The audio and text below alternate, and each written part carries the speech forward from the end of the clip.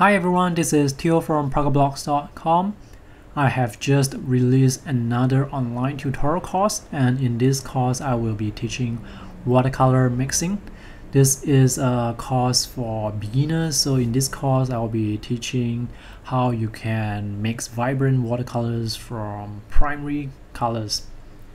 Now there are several lessons in this tutorial, and this video that you are watching now is the last lesson where I basically use all the techniques that I've taught to color this particular sketch. Now in this course I will be talking about the tools that you will need. So I'll be talking about the different types of watercolor that are available out there. I'll be talking about watercolor brushes, watercolor paper, and then we will get into some exercises where I will teach you how to create your own color wheel so that you can understand the basic concepts of color mixing. And I will teach you how to create a color chart so that you know the variety of colors that you can create from your existing palette.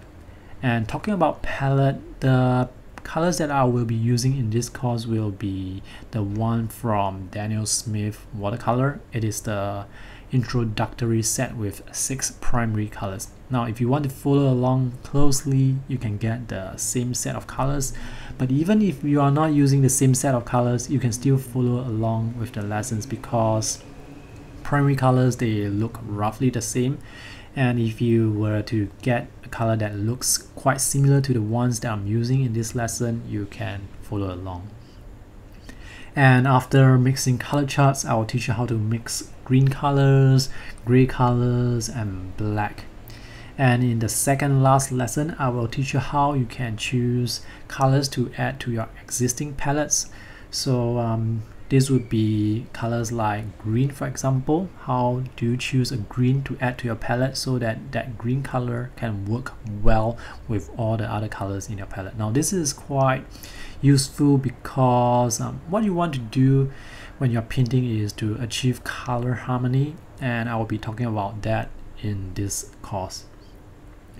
So this course is now available on my Gumroad webpage. The link will be in the video description below.